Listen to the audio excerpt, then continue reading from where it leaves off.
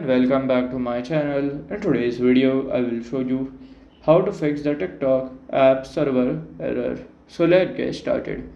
So to fix them you have to follow these easy steps. So you have to go click on this like app info, then you have to go to the storage, clear data and then delete. Then after here you have to open it again and then it would be fixed. So this is how to fix the TikTok app server error. And if you find this video helpful, make sure you like, subscribe and share the video. Thank you for your watching.